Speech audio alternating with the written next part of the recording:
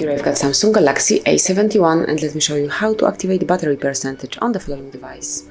So at first, let's open list of all applications, then find and pick the settings, go to the notifications, which are here, and then just go to the status bar. And what you have to do is just to click on show battery percentage right here, and they appeared over there, yeah, and then you can switch it off the same way. So this is actually pretty quick and easy operation.